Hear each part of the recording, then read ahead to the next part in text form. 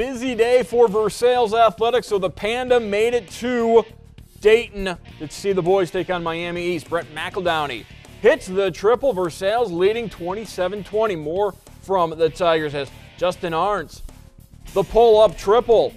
Head to the third quarter now. Austin Kanapke drives the lane, gets contact, makes the bucket.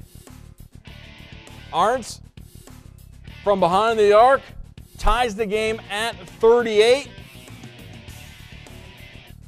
And then it's Arntz with the tip-in as he got the follow-through to fall. But Miami East gets the victory over Versailles, 51-49. Close game, Vikings victorious.